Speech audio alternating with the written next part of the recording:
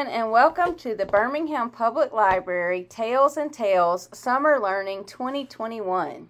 Today we're going to perform a skit for you based on the book How the Library, Not the Prince, Saved Rapunzel.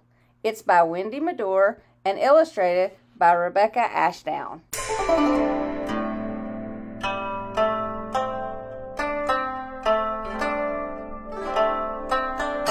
On the 16th floor of the tall tower block sat Rapunzel quite idle while growing her locks. Rapunzel, Rapunzel, let down your hair. The lift is not working. The stairs are too steep. My asthma is bad, and my heart is too weak. But Rapunzel just sat. She didn't move. She had nowhere to go. She had nothing to prove. She just looked at the sky and dreamed up a dream while the milkman went off in his float to sell cream.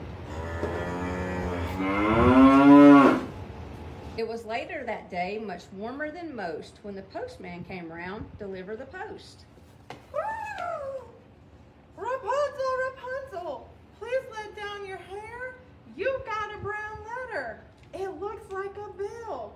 Shall I leave it down here on the windowsill? Rapunzel just sat. She didn't blink. She had nothing to say. She had nothing to think. She looked at the birds. She started to frown. So the postman just left and went into town. When the sun was full blaze just after lunch, the baker came round selling warm things to munch. Bark! Rapunzel, Rapunzel, please let down your hair. I've got a bad knee.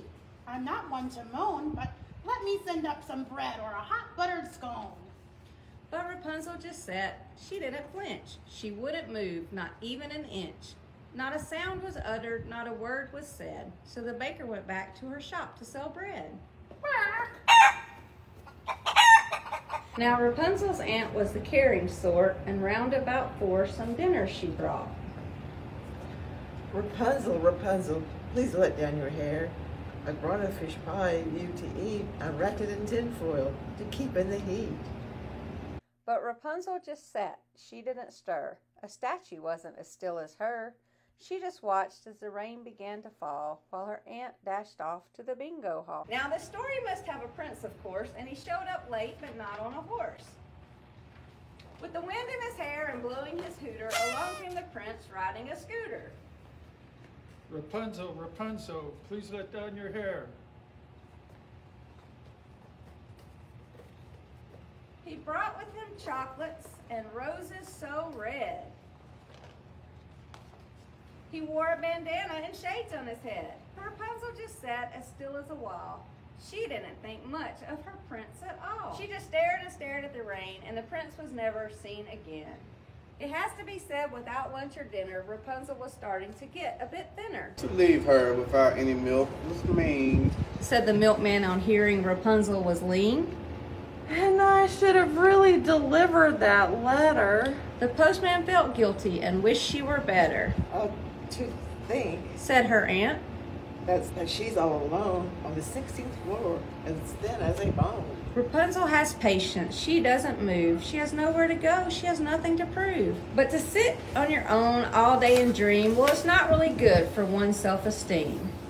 The milkman, the aunt, and all of her friends decided together to make their amends. They climbed up the stairs, steady but sure, all the way up to the 16th floor and burst through the door of Rapunzel's flat, where she sat alone with only her cats. They cooked her some supper, the first in weeks. It brought back the roses back to her cheeks. The postman gave her the letter to read. And what happened next you'd hardly believe. Rapunzel got up and shouted with glee, I've got a job at the library. She skipped round the room and she started to groove. She had somewhere to go. She had something to prove. She went to the toolbox and brought out a wrench. And she fixed the elevator in barely a cinch. Thank you, dear friends. I'm all right.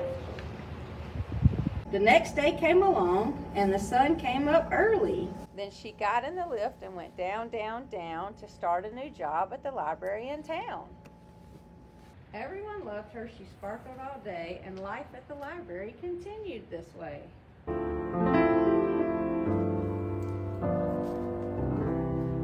For along with her hair and ravishing looks, she loved nothing better than reading good books. Now Rapunzel has changed, and it makes her wince to think that she used to just wait for a prince, that she used to just sit, that she didn't move, with nowhere to go and nothing to prove. For now she reads the books every night under the beam of her bedside light. She can tell you the distance to the moon. She can do Scottish dancing and play the bassoon. She can speak in 4 languages, skip and play chess. She can knit tiny egg cups and cross-stitch a dress. She knows the difference between crows and rooks, all because of library books. So don't just wait for your prince to show. He might turn up, but you never know. Pop down to your library and borrow a book. There's so much to find if only you look. But don't just sit and wait and stare. There's more to life than growing your hair.